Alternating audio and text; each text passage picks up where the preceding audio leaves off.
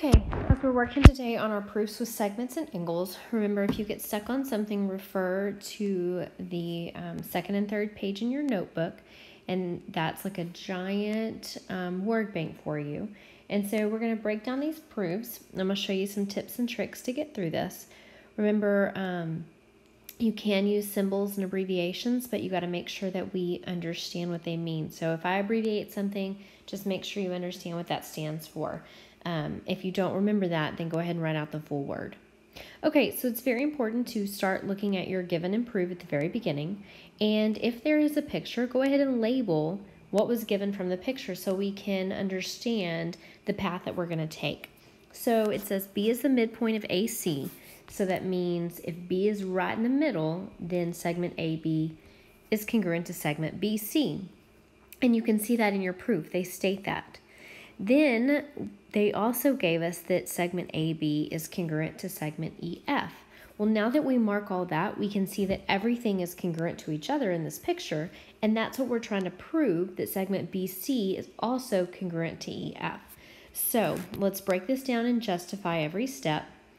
The one thing that we're never going to miss and we're always going to take care of first are our givens. And we can see here that I have one given here and another given here. So find those in your proof. I see the first given here and I see the second given down here. It doesn't mean they have to be first and second. You've got to look and see where they're written.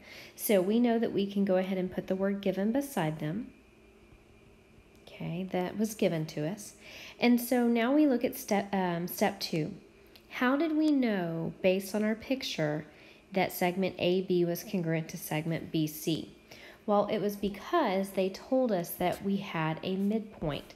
And so anytime they spell out a word to you, that's your hint. Because on the next line or somewhere below it, they're going to tell you the definition of a midpoint. And the definition of a midpoint is that you have two congruent segments. So we knew that segment AB was congruent to BC because we had a definition of a midpoint. All right, so there's that. Now we look at the given statement AB was congruent to EF. And so now I know that all three are congruent. I can say that segment BC is congruent to EF also. And that is by the transitive property. Remember the transitive property, what you're going to remember is to cut out the middleman. And in this case, we're taking out our ABs. So if BC is congruent to AB and EF is also congruent to AB, if they're congruent to the same thing, then we can cut out that middleman and say that BC is also congruent to EF. And there is that proof. Okay, let's look at the second example here. Again, start with your givens and look at your picture. We can see that AC equals AB plus AB. Well, I don't see AB twice in my picture. So we have to think about that it's going to take two ABs to equal all of AC. We're trying to prove that AB is equal to BC. So I do know that when I see a segment like this year, we have used something like this, part plus part equals whole, and that's your segment addition postulate, which we're probably going to have to use in this proof. So again, I have one given. I see that given here, so let's go ahead and take care of that. The next one says AB plus BC equals AC. Well, I can see that AB is a part, BC is a part, and AC is the whole thing. There's your segment addition postulate.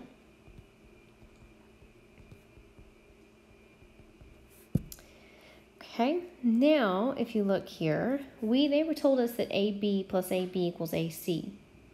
Could we substitute that in from the previous one and say that AB plus AB is the same as saying AB plus BC by substitution?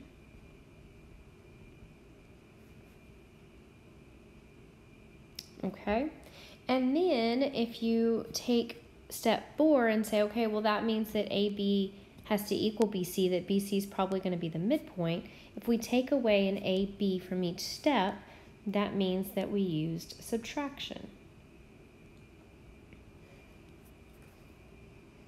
So again, you're looking from step by step what happens in the previous step to get us the next step, and that's going to help you out on this. Okay, let's look at example 3. again, let's start with our givens. We have 2 here. So B is the midpoint of AC, which means this segment AB is congruent to segment BC. C is also a midpoint of BD, so BC is congruent to CD. So we are trying to prove that all 3 of those are congruent and that we can cut out our middleman here. There's a hint to you that AB is congruent to CD. That's what we're trying to prove here. So if you notice this one, we do have 2 givens, but they put them in the same line, and that's okay. Sometimes they'll separate them, sometimes they won't. You just kind of have to look at what was given to you in your table. Okay, so if we know from the first step that B is the midpoint of AC, we can make the statement that segment AB is congruent to segment BC.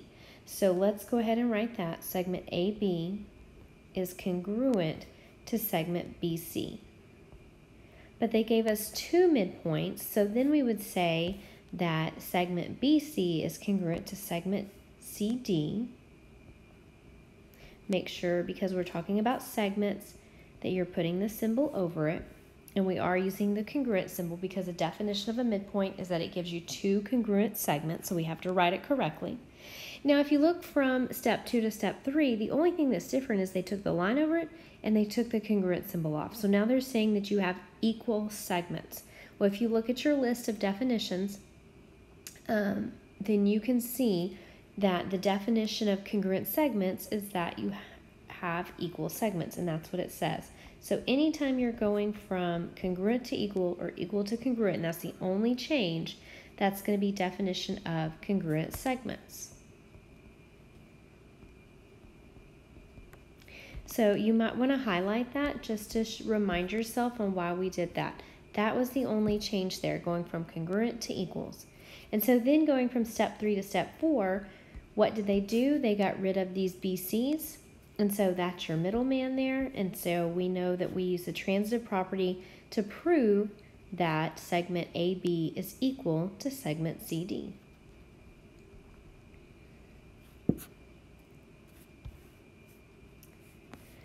Okay, now we're going to switch over to angles. A lot of the stuff is the same. We're just using the word angles instead of segments now. We could also get into words like right angles, supplementary angles, complementary angles, things like that. But a lot of the other properties that we've talked about with substitution and transitive, those still apply. So let's look at our givens. We can see that we were given 2.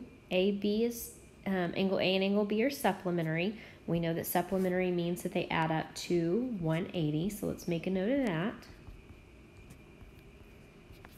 We were also given here that angle A equals 45, and so we're trying to prove that angle B equals 135. Now, I know that's a simple subtraction problem for you, but again, proofs are trying to justify why something works the way it does. It's not just a simple answer, it's an explanation of why we get 135. Okay. So we were given 2 givens, so let's find those. I can see the first one is right here, and the second one is right here. So let's go ahead and stick given by both of those. Okay, now the definition of supplementary is that 2 angles add up to 180 degrees. Well, that's what I see happening in step 3. And again, we said back at the beginning, if they spell out a word to us, that means we've got to use the definition. So always refer back to that definition page, and you can see 2 angles that add up to 180, which is step 3. So right here, we would put definition of supplementary angles. Now, notice what happened going from step 3 to step 4. The only change they made was right here. They switched out angle A to 45. So if they make a switch or they plug something in, then remember that is substitution.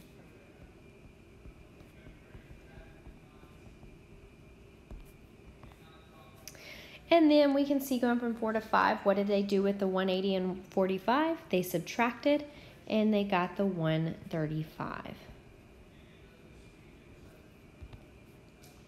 Okay, again, it's just like a puzzle. Just figure out what's happening from step to step.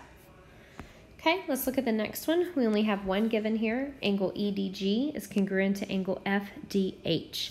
So I'm going to highlight this just so you can see and remind us how to identify which angle is which. EDG, connect ED to G, okay? And then FD to H. So they're saying that those two angles are congruent. Look at where the overlap is happening. Angle 2. That to me looks like a middleman situation is going to happen. So we're probably going to use the transitive property to prove that angle 1 and 3 are congruent. Okay, so let's find our given statement. I see that it is the first one. So let's go ahead and write given. Then what did they do going from step 1 to step 2? The only difference I see here is that congruent to equals. Remember, that is definition of congruent, and now that we're going to say angles, not segments. So definition of congruent angles. Okay, now let's look at 3. Angle 1 plus angle 2 equals all of angle EDG. Well, that looks like a part plus part equals whole situation. And so if we see a part plus part equals whole, then we know that is the angle addition postulate. We're going to abbreviate this. If you look at step 4, I see the same thing. Angle 2 plus angle 3 equals FDH. That's another part plus part equals whole situation. So again, we have another angle addition postulate.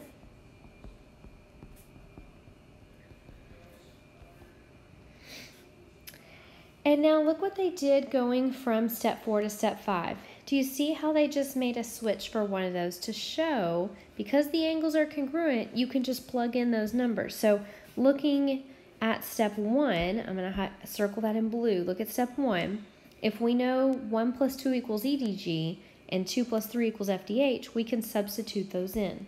So let's say this is substitution.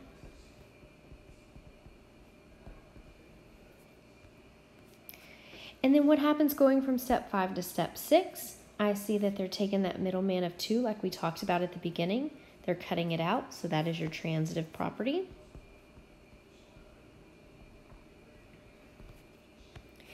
And what do you see going from step 6 to step 7? The only difference here is going from equal to congruent. Now notice this one's backwards from step 1 to step 2. It does not matter what order they go in. If you're going from congruent to equal or equal to congruent, it's always going to be definition of congruent, either segments or angles.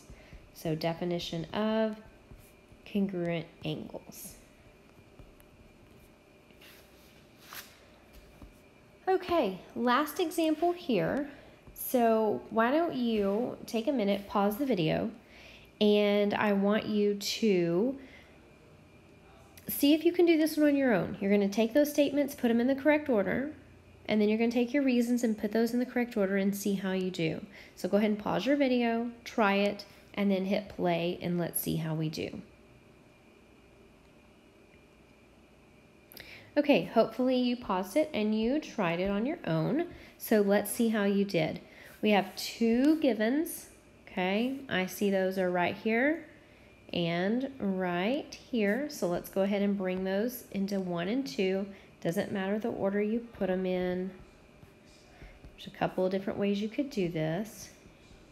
And I'm going to abbreviate.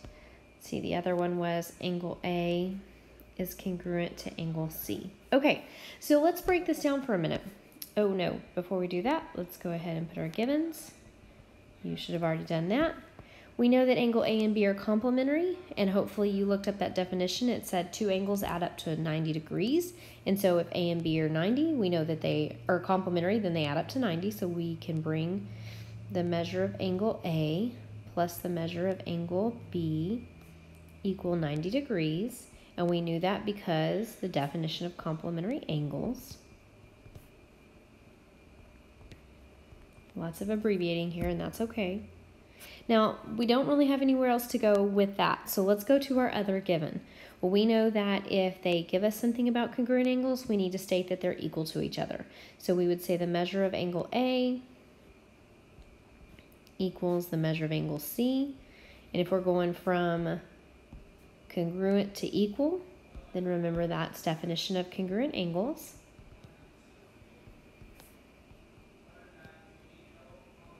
Okay, so we've now taken care of this one, this one, this one, and our other given. So we have the step 1 and step 4 left to put in their place. Well, I can't say that C and B are complementary yet till I know for sure that they add up to 90 degrees. So I'm going to bring that step 1 down, because now that I know A and C are equal to each other, we can make that switch and we can plug in C where A was, and we can say measure of angle C plus the measure of angle B equals 90 degrees. Again, we're just making that switch in right here. And so if you make a switch, that's substitution. And now that we know that they equal 90 degrees, we can now prove that they are complementary. So angle C and angle B are complementary. And how did we know that? Because we know that they added up to 90, so definition of complementary angles. Hopefully you did well on that one. If not, let's figure out where we went wrong by looking at mine and just following your steps. Remember, if you get stuck while you're working, refer to your second and third page of your notebook. It's just like a giant word bank for you, and solve those puzzles. So